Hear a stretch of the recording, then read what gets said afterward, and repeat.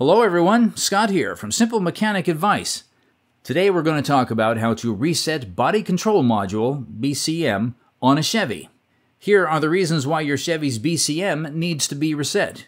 Your Chevy's BCM needs to be reset if it starts experiencing problems and there's no alternative solution to electrical glitches based on the troubleshooting. Your BCM has problems if you notice that specific systems and functions are erratic. A fault could be related to any of the various systems that the BCM is involved in.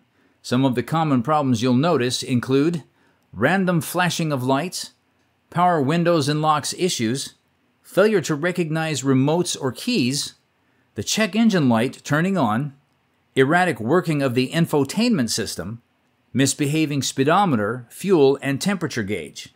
Here is how to reset it.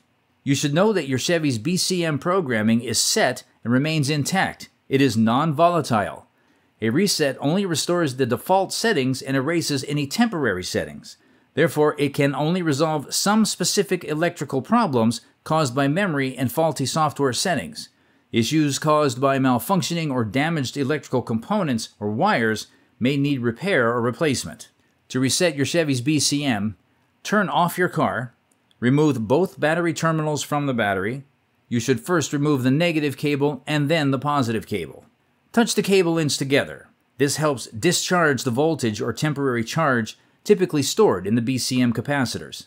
This temporary charge must be discharged to reset the BCM. This will reset the BCM's memory and erase trash data. If the BCM has a fuse, remove it for at least 1 minute and then reinstall it. Reconnect the battery cables. Reconnect the positive cable first and then the negative cable. Retest your car to see if the problem has been resolved. You may need to seek a professional diagnosis or replace your BCM if the problem persists. Please note that resetting the BCM will clear any stored error codes. You may need to scan your system again afterward if you encounter new issues. Thanks for watching.